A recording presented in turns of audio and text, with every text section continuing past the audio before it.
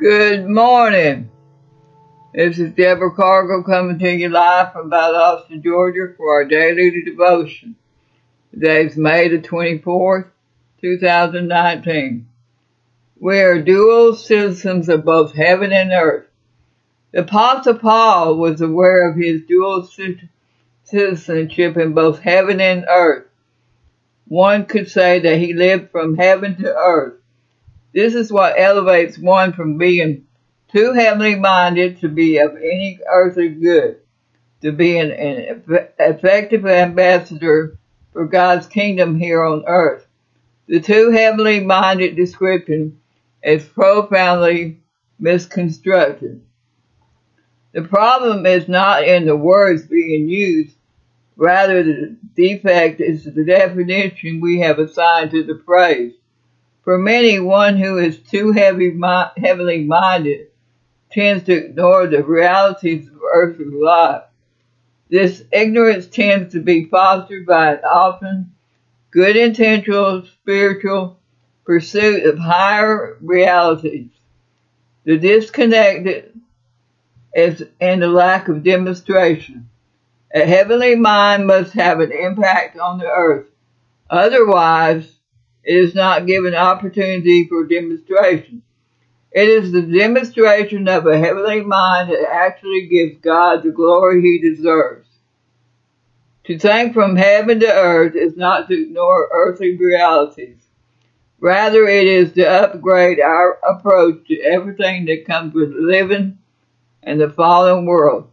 We don't ignore circumstances, nor do we pretend problems away. Instead, we face life head-on thinking as citizens of heaven who are bent on demonstrating the superior realities of his kingdom in this world. Our daily scripture reading for today is Philippians chapter 3, verse 20. But we are citizens of the state which is in heaven, and from it also we earnestly and patiently wait for the coming of the Lord Jesus Christ, the Messiah, as the Savior. Our prayer for today is, my citizenship is in heaven, and my assignment is on earth. Show me how to live as a dual citizen, where my point of origin is in your world, and my place of temporary residence in this one.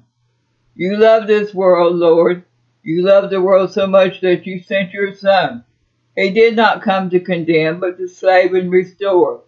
As a citizen of your world, help me to continue the same mission as Jesus, reconciling people to the Father and helping them become citizens of heaven.